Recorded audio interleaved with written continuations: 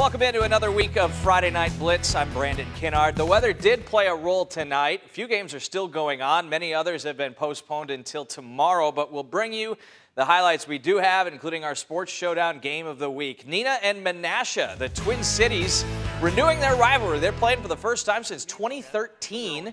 Blue Jays on the move right away. Check the throw here from A.J. Korth. One of the best you'll see at the high school level. Drops it right in there. Hits Seth Spaeth in stride for a big gainer. Leads to a Menasha touchdown. Neenah responding down in the red zone. Jack Zemlock, the acceleration, the burst right up the gut. 7-all, we're tied. Now you saw Korth do it with his arm. Now how about the legs? Off the little read option look. 81 yards later, he's got a Menasha touchdown. Blue Jays retaking the lead at 14-7. But again, Neenah responding just when it felt like momentum was shifting toward Menasha. A long drive capped off by a Jace Jenkins touchdown that ties the game at 14, but that is when the weather gets them. 14-all at halftime, postponed till tomorrow. They'll resume at noon. We will not broadcast that on Sports Showdown, but if you want to head down to Menasha and watch, admission is free. Great game going on there.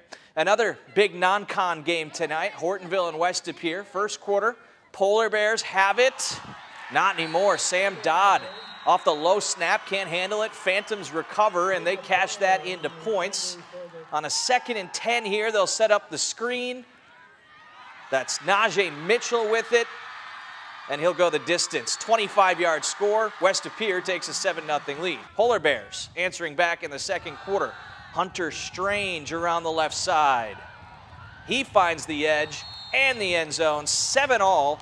This one also postponed until tomorrow. 7-7 the score late in the first half. Kimberly on the road at Ashwaubenon. Late first quarter here. Caleb Frazier barreling in for the score. That puts the Papermakers up 14-0. That's all we got before the storm rolled in there. They'll resume tomorrow at 10 a.m. with Kimberly up 14-0. That game's still in the first quarter. Down to the Bonta Bowl we go in Appleton. West versus East, the crosstown rivalry. First quarter, West QB Jack Hammis under pressure, chucks it up. Tyler Mettle makes him pay there for the interception. Decent return too, and East is in business. Later, they capitalize off the turnover. Jay McGolden just leaping into the end zone there. 7-0 Patriots on top. The fans, they love it.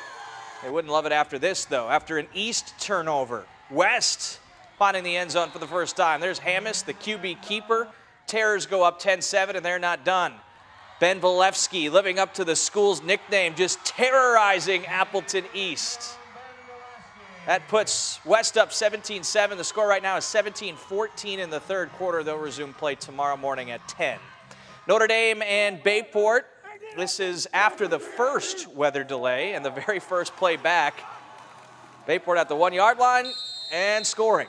Tommy Hall for the touchdown. Pirates go up 14-7. Next Bayport possession. Big play here on a 3rd and long. Notre Dame looked like they were going to get a stop. Not so fast. Cole Benson to Sam Berry. Big gainer there, and then a couple plays later, Benson does it himself. This is one of my favorite plays of the night. Boom! Delivers the hit and extends the ball for the score. That's football.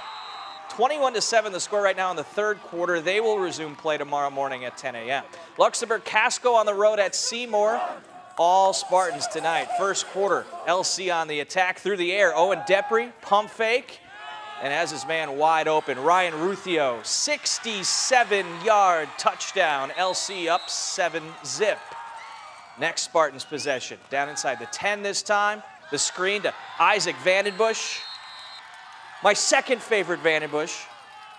Spartans on top, 13-0, I should say, and about to be 15-0, because look at that, the high snap on the extra point. Depry, no matter, beats everyone to the pylon for a 2-point conversion. Later in the second quarter, another Vandenbush touchdown adds to the lead. This is the only game we have that's actually gone final. They were able to finish LC 43-0, a winner.